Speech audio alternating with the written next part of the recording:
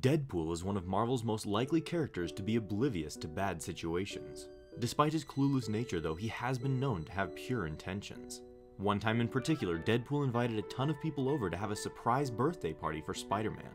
Unfortunately, the only people that Deadpool invited to the party just happened to be all of Spider-Man's enemies. Later at the party, Deadpool and Spider-Man had to make a run for it once they realized the situation Deadpool put them in. The two began to bicker at one another as they were running down the streets of New York. Unaware of what he had done, Deadpool was confused as to why Spider-Man was mad at him.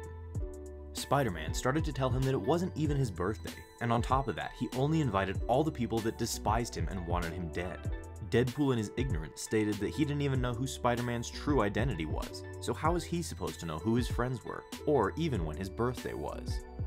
On the bright side of the party, Rhino was the only enemy of Spider-Man to actually bring him a gift. On top of that, Deadpool invited J. Jonah Jameson, who showed up to the party after all the villains began to chase down Spider-Man. Eventually, Deadpool and Spider-Man were able to lose all the villains and began to eavesdrop on them from the roof of a nearby building. His enemies quickly decided to give up and go get some pizza to compensate for their time. Rhino left his present for Spider-Man on the ground and ran to catch up with the rest of the group.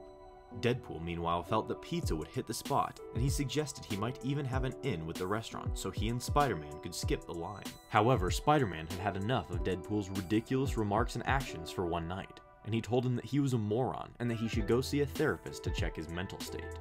Spider-Man told Deadpool that he wasn't allowed to call him until he saw someone for it as he left. As Spider-Man left, Deadpool jumped down from the roof to check out what kind of gift Rhino would leave for Spidey. He opened the box to find that it was a Rhino hoodie, which Deadpool quickly put on as he walked away.